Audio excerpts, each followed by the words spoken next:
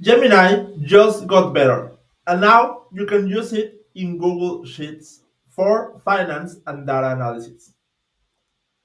Welcome to this video. I am Christian Martinez, and a couple of days ago, Google updated us that they are bringing Python and Gemini to Google Sheets. So in this video, I want to show you a few different ways that you can use it for finance and financial planning and analysis. So let's go to the examples. Let's imagine that you have a Google Sheet that you can and want to do financial analysis for different stocks.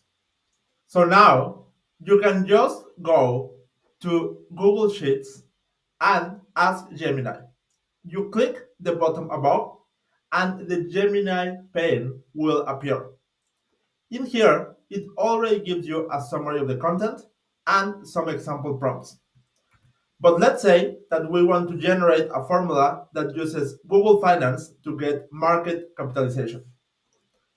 Now, Gemini will start think about it and then give you the formula in order to get this market capitalization. You can copy and paste the formula into here and then start to use it with different stock tickers. So let's try it with Google.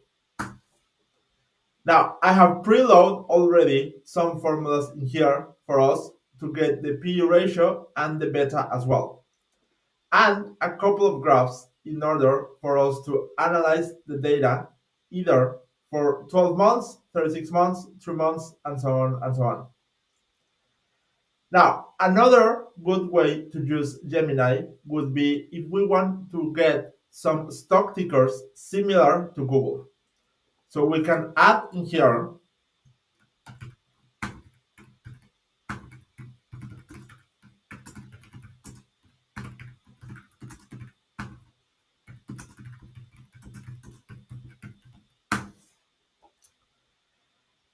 Now, there are a couple of ways that you can use Gemini to start adding the stock tickers in here.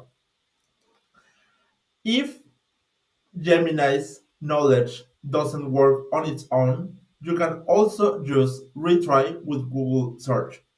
So we click that button and then it will give us the results with Google search.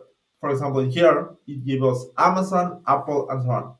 So we can type the symbols in here.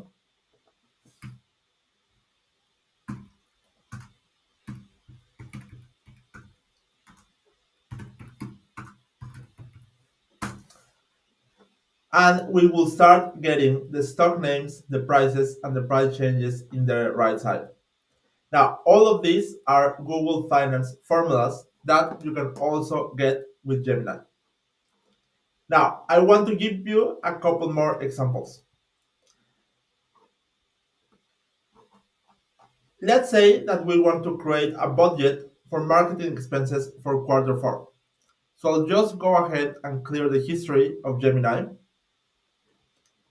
and copy this prompt. Now, Gemini can create tables for us. So when we prompt it like this, it will start creating a table that you can see here. And if you agree with the content of the table, you just go and click insert.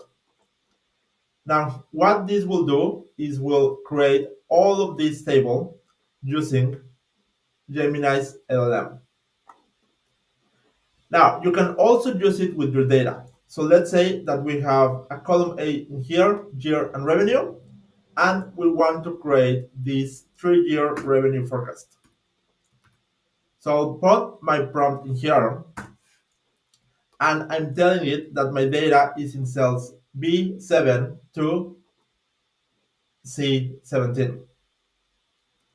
Now, as you can see in here, it's creating my new table with the revenue forecasts.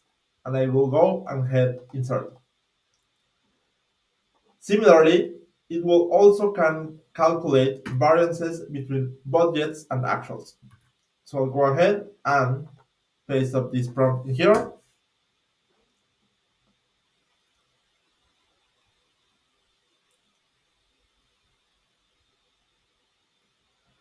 and it can give me the formula that I want to use here. Now, I want to give you a couple more examples. So copy this prompt, and let's say that we have another Google Sheet with a Gantt chart. That is a typical chart used for project management. Now, let's imagine that we want to do the duration between these tasks, and we want to generate a formula for this. Well, we can paste this prompt on help me with a formula to get the number of days between this column and this column, and it will type the formula for us in here. Now, after we get the formula, then we can just copy the formula and paste it here and drag the formula across to get the duration.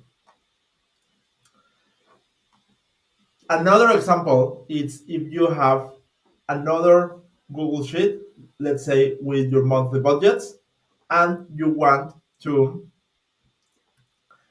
analyze this table.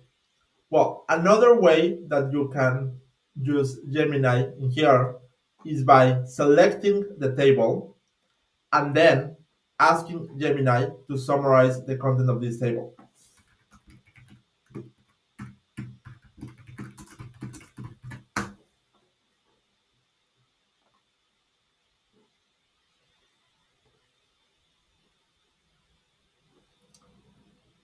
And as you can see, it has the summary appearing in here.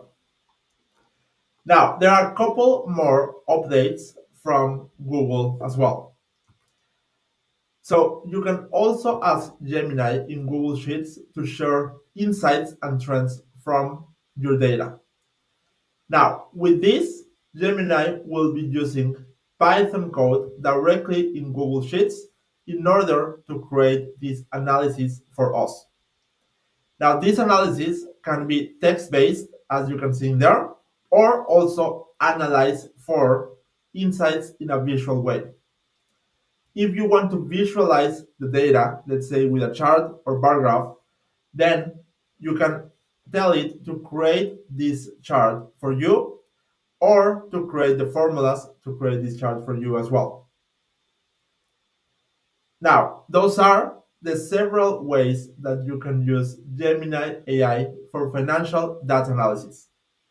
Thanks for watching, and tell me in the comments if you find one of these use cases more useful than the others, and if you want me to demonstrate other use cases for us. Thanks for watching.